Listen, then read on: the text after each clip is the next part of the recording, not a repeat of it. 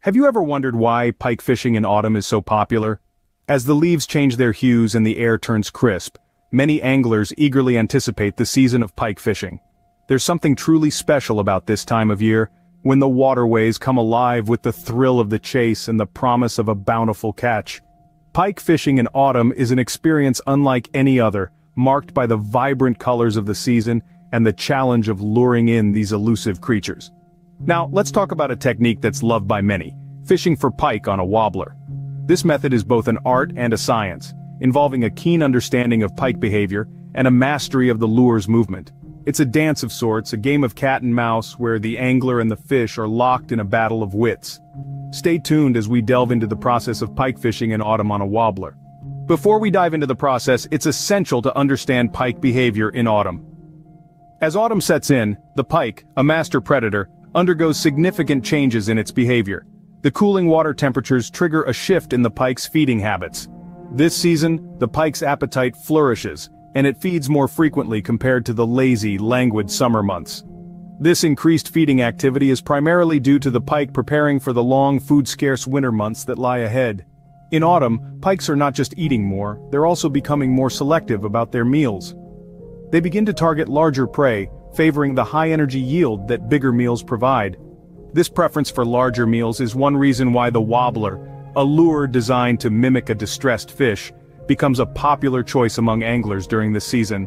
Now let's talk about pike's preferred locations in autumn.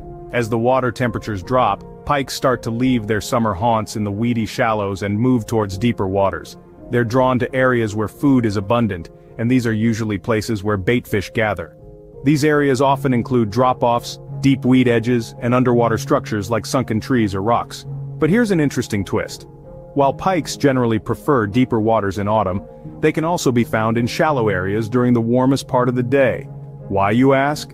Well, pikes are ectothermic, meaning their body temperature is regulated by the surrounding environment. So when the water in the shallow areas warms up, it attracts baitfish. And where there's baitfish, there's pike. Understanding these behavioral changes in pike during autumn is key to successful fishing. It informs us of when, where, and how to fish, helping us choose the right lure and find the best fishing spots. Now that we know why pikes behave the way they do in autumn, let's move on to the fishing process. The first step in pike fishing in autumn on a wobbler is prepping the wobbler itself. Now, what is a wobbler, you might ask? Simply put, a wobbler is a type of fishing lure that mimics the movement of a fish, attracting predatory fish like the pike. But not all wobblers are created equal, and the right choice can make all the difference when you're out on the water in autumn. So, how do you choose the right wobbler for pike fishing in autumn? Start by considering the size. Pikes are ambush predators, and in autumn, they're looking for a substantial meal to prepare for the winter months. Your wobbler should be approximately 4 to 6 inches long to mimic the size of the baitfish that pikes typically prey on. Next, consider the color. Autumn calls for darker, more natural colors. Think browns, greens, and blacks, colors that mirror the environment and the prey. But don't be afraid to throw in a little flash or sparkle. A bit of shine can catch a pike's eye and draw it in. Now let's move on to preparing the wobbler for casting. Ensure the hooks on your wobbler are sharp. A dull hook won't do you any good when you're trying to reel in a big one. If needed, replace the hooks or use a hook sharpener to get them in top shape. But that's not all. You also need to consider the action of your wobbler. Action refers to the movement of the lure in the water. For autumn pike fishing, a slow to moderate action is best. This mimics the slower movement of fish in the colder water. Lastly, check the balance of your wobbler. It should swim straight and true.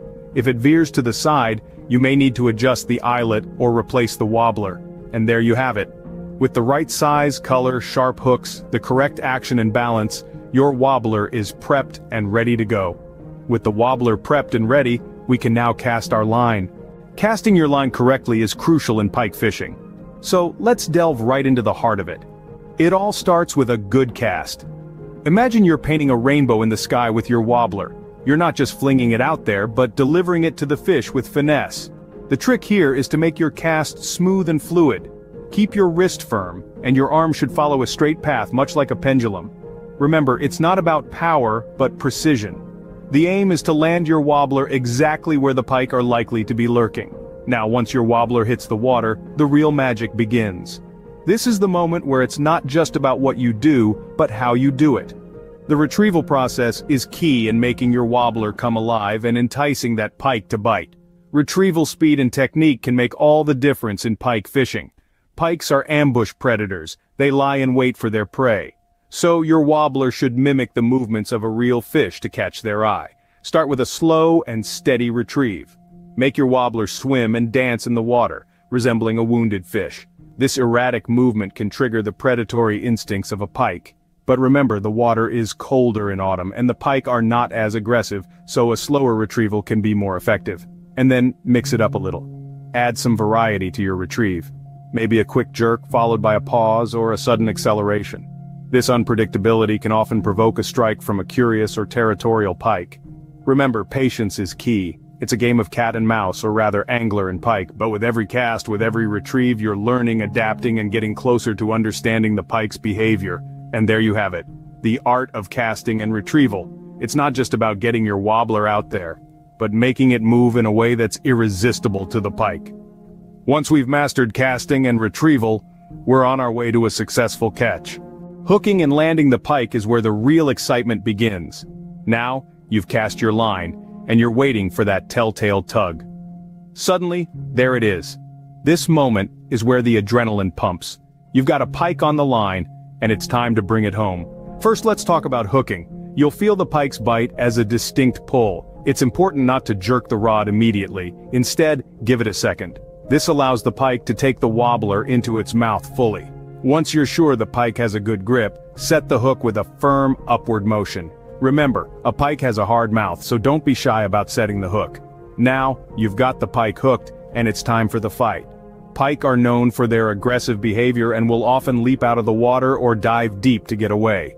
Keep your rod tip up and maintain tension on the line. Don't rush. Let the pike tire itself out. This is a battle of patience. As the pike begins to tire, you'll feel less resistance. This is your cue to start reeling it in. Keep a steady pace, and remember, if the pike takes another run, let it. The key here is to keep the line tight, but not too tight.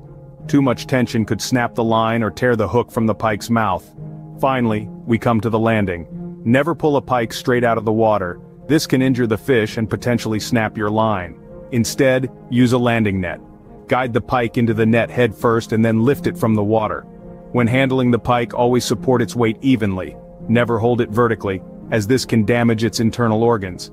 Unhook the pike quickly and gently, then release it back into the water. Now you know the entire process of pike fishing in autumn on a wobbler. Enjoy the thrill of the fight, respect the fish, and above all, have fun. Now get out there and land yourself a magnificent pike. We've covered a lot today, so let's quickly revisit the main points. We started with an introduction to the enthralling world of pike fishing in autumn, a season when the water's chill brings these toothy predators closer to the surface. We then delved into understanding pike behavior during this season, which is crucial to predicting their movements and finding the perfect fishing spot.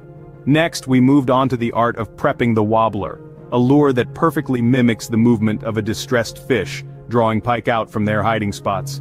We discussed the importance of casting and retrieval, a dance of sorts that requires patience and precision, and can make all the difference between a successful catch or a missed opportunity. Finally, we went through the adrenaline-pumping process of hooking and landing the pike, a test of strength, skill, and nerves. Remember, each step is as important as the rest. Thank you for tuning in. Now go out there and enjoy pike fishing in autumn on a wobbler.